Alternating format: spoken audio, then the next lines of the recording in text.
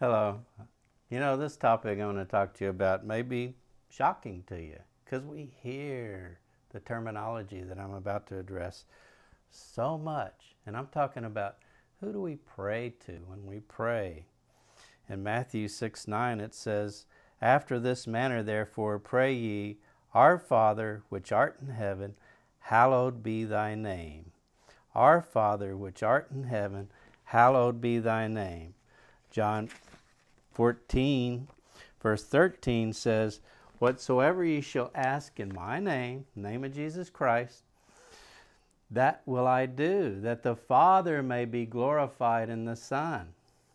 If ye ask anything in my name, Jesus Christ, I will do it." And I want to address the prayers that go on today.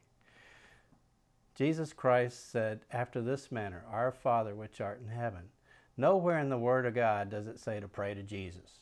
Nowhere does it say that.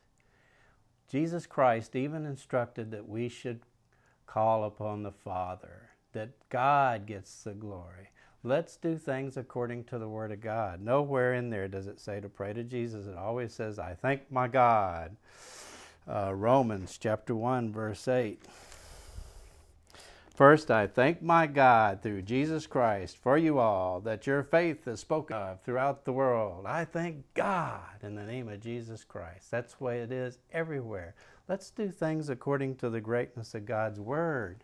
It's that name, the name of Jesus Christ, that we pray to God.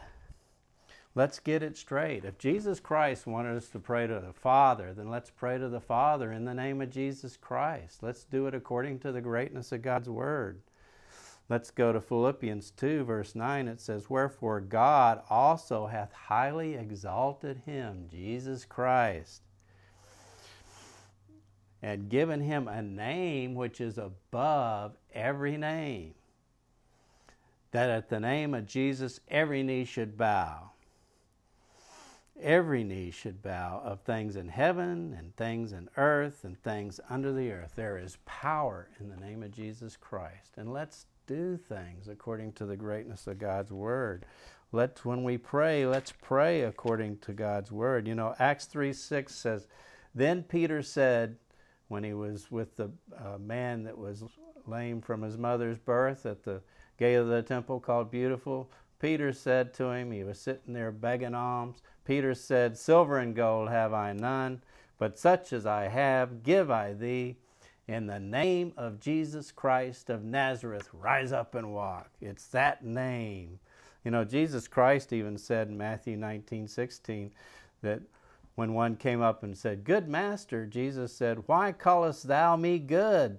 There is none good but one, and that is God." And Jesus Christ wants you to glorify God. He was humble. He had humility. And let's do things according to the way Jesus Christ instructed us to pray to God in the name of Jesus Christ. Thank you.